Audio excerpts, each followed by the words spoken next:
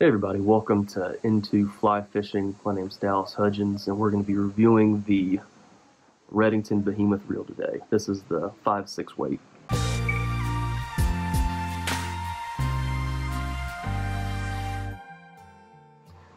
First off though, a little bit about me. I've been fishing for probably most of my life, 25 years now, and fly fishing exclusively for the past 4 or 5. And this is the second reel I've ever bought. The first one was just a cheap combo that I had for about a year until I learned that I wanted to really get something nicer. And so the first thing I bought was the Behemoth. And so that's why we're going to go over this today, because I think it's a great reel. It could be a great backup reel. It could be a great reel for someone who's looking to upgrade from your first, cheap setup. So we're going to go into that now. Real quick, it is a little heavy. It's right under 11 ounces. Yeah, it's about 10.8 ounces. It's great for like a great bass rod, great trout rod. The drag system on it is really, really strong. So if you're looking to throw a lot of big time streamers or poppers or chase bigger freshwater or saltwater fish, and this is a great reel for that. The drag actually maxes out at over 16 pounds. So you can really crank it up and put the pressure on those fish that you're fighting with.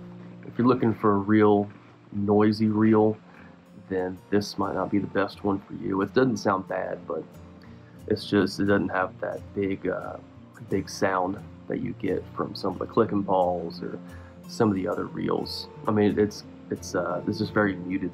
So if you've got a fish that's, maybe you got your drag turned down and you've got a fish that's stripping you off, I mean, it's going to be pretty quiet. No one's really going to hear it, which for me, that's great. I don't really care if people are hearing my drag or not, but all that matters is that the drag is strong enough to hold up to some of the fish that you're going to be fighting.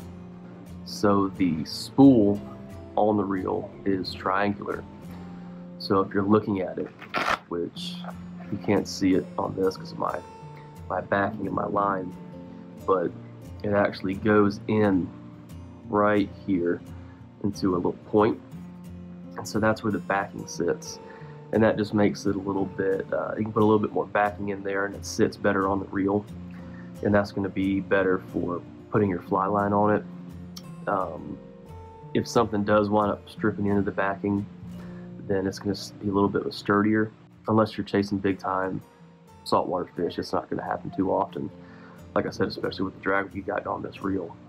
And also, the triangular drag system helps pick up line a little bit quicker than a normal large arbor or something like that. So in terms of looks, I think it's a pretty great looking reel. And these come in all different types of colors. This one right here is gunmetal, and I've seen them in sand or green, a couple bright colors of black. And this was the only one that had the fly shop, and I got lucky and I like the color anyway, so that worked out well.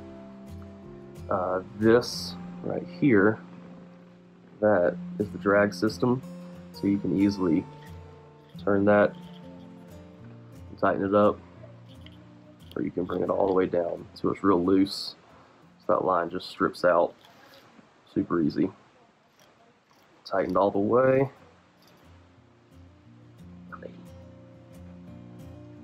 I can't even pull it, so probably won't have it that tight unless you've got some really strong leader on there. But this little piece right here, this comes off, and then you can take the reel apart that way. Just pull it apart. So it is a cast reel, just like all other cast reels. They do not do well when dropped. In fact, this is my second Behemoth. The very first one broke a week after I bought it. The very first time on the river, I was setting it up on my rod. I dropped it off the tailgate of my truck, and the handle completely shattered off. I mean, I still used it that day, but the handle was, there was no handle. It was completely sheared off. So everything had to be hand pulled in, and luckily I didn't get anything too big that I would have needed to use my drag system. But Behemoth was pretty good about sending me a new reel though after they heard about that, so I sent in the old one, got a brand new one, and they put the line and the backing on it for me, so it was really easy to get in touch with them and have them take care of that issue for me. And they've been great about my Redington rods too. The price is going to be around $130. That might be a little bit more for some of the bigger reels for saltwater, like some of the 10 weights or anything above that, but that's a pretty great price for a reel that has such a strong drag system.